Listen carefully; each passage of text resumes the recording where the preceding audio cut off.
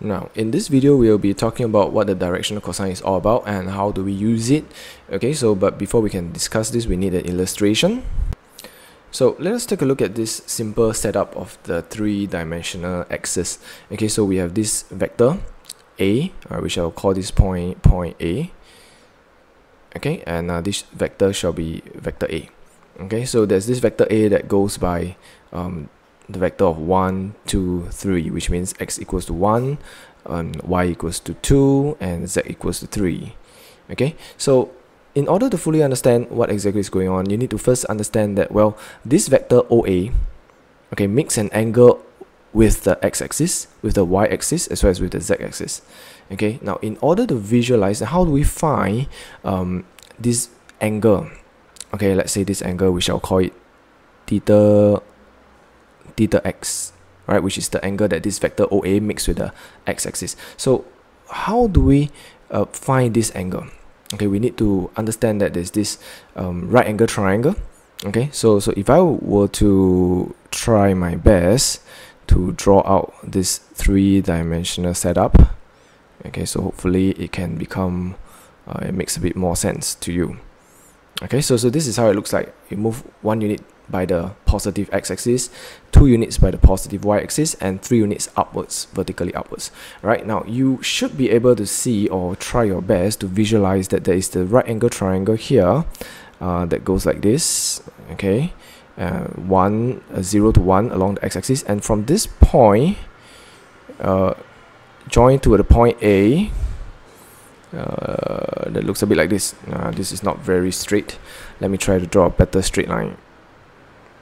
Okay, well, I guess this is the best. Right, so you do see this right angle triangle, which is 0, A, and let's call this point here X. Okay, this point here called X. Okay, big X. All right. In a two-dimensional view, okay, this is how the right angle triangle will look like. Okay, it's a right angle triangle, and this is my X, and this is the point A.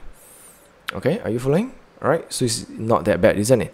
Okay, now to find this angle by the way will be your theta. Okay, well, theta x, we shall call it theta x, because it is actually the angle that the OA, the vector A, makes with the x-axis, and bear in mind that this OX is part of the x-axis, which is 1 unit. Okay, so now how do we then find this angle? Well, using this setup, you start to realize that it's actually not that difficult to find this angle using your basic trigonometry, right? So this OX is basically the 1, okay, because it's 1 unit of your x. Okay, so it's 1 unit of the x. We know this as 1, right? And this length here, OA, which is the hypotenuse side of this right angle triangle, is basically the mod of your vector A, which we all know there's 1 square, 2 square, 3 square added together and square root. So this portion here will be 1 over square root, it's just square root 14. Okay, so in order to find this angle, we all understand that cosine theta x will then be 1 over square root 14. Okay, so in this case, we can find our theta x pretty easily, right? Just cosine inverse. Now let's try to push this a little bit further, and let's say we are interested to find another angle. Okay, which is the angle that the OA makes with the y-axis. Now it should be pretty difficult for us to visualize this now that this diagram is already pretty much crowded. So let me fish out another one. Okay, here you go, and we will need to scroll it down a little. Okay, let's scroll it down a little so that we can see the diagram more. Okay, alright, now let us now pay attention to this vector. Again, the same setup, point A, and this is the vector A. We use a different color because we want to see pay attention to the different right angle triangle. So this angle that the vector A makes with the y-axis, again, we shall name it theta y. Okay, so I need to understand that there will be a right angle triangle again, which is from this point on the y-axis down. Okay, let me try again. Draw a straighter line. Okay, here you go. This is the 90 degree. Okay, and there you go. This is the right angle triangle, and let's call this point Y. So you can see that your OYA is another right angle triangle with the angle here as theta y. Okay, so if we were to draw the two-dimensional picture, okay, how does it look like? Well, it's going to look like a bit like this. Now again, this is not a very straight line, so let me try again.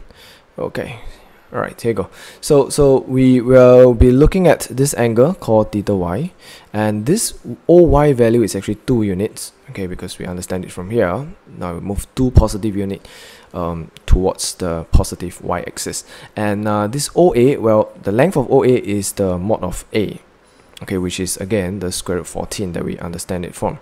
Alright, okay, so to find the angle OY, theta y, so cosine theta y again will be equal to 2 over square root of 14. Okay, so you realize that you have 2 separate and different right angle triangles. You can find the 2 angles. Now let's push this a little bit further, but now we shall not draw another picture, we're running out of space. Okay, but let's say the angle that this OA makes with the z-axis, let's call this theta z, okay, which is denoted by this green color angle. Okay, and now we again will be able to form a right angle triangle here, this being the right angle.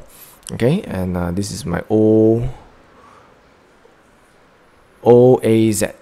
Okay, so again, if I were to reproduce this triangle in a 2-dimensional space or 2-dimensional form, okay, you should be able to see something a little bit like this. Okay, and the angle here will be the angle that this vector OA mixed with the z-axis.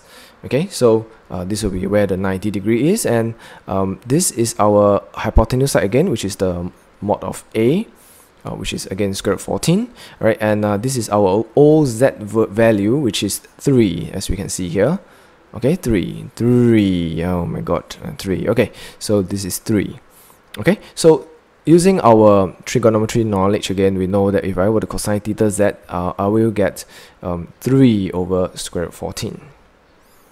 Okay, here you go. Now you realize that okay, it's not that bad. I just need to imagine the right angle triangle and all this, and well, everything I can find. Right, I can find all the angles that is necessary for me.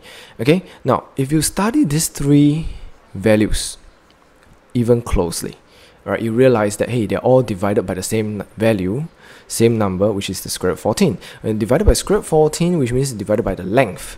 Okay, and this values at the numerator, which is 1, 2, 3, is actually the coordinates, the x, the y, and the z coordinates of this vector to begin with. So in short, right, remember these 3 values now, because I'm going to scroll down a little. Okay, so some of it is going to be out of view. Right, the directional cosine says, or rather, what we learned earlier on about this thing called a unit vector, right? So the unit vector of A is actually 1 over square root of 14, okay, and 2 over square root of 14, and 3 over square root of 14. And you start to realize that, hey, these values here, these numbers here, all looks pretty familiar, because the 1 over square root of 14 is actually the cosine of the theta x. Okay, so I need to scroll. So this thing here is actually the cosine of the theta x. So in other words, it can be rewritten as cosine theta x, and this value here, 2 over square root of 14, is the cosine of the theta y. So it's the cosine of theta y, and likewise this is the cosine of the theta z. Okay, now so this is what it's called the directional cosine. Alright, what the directional cosine actually says is that any unit vector you have, okay, I mean, as long as there's a vector and you can find the unit vector, right? Any unit vector is actually the directional cosine. In other words, the unit vector, the coordinates of the unit vector, this value, and this value, they are actually the cosine theta x, cosine theta y, and cosine theta z. That means to say, once you have the unit vector, you can actually find the angle that the vector makes with the x, y, z axis respectively.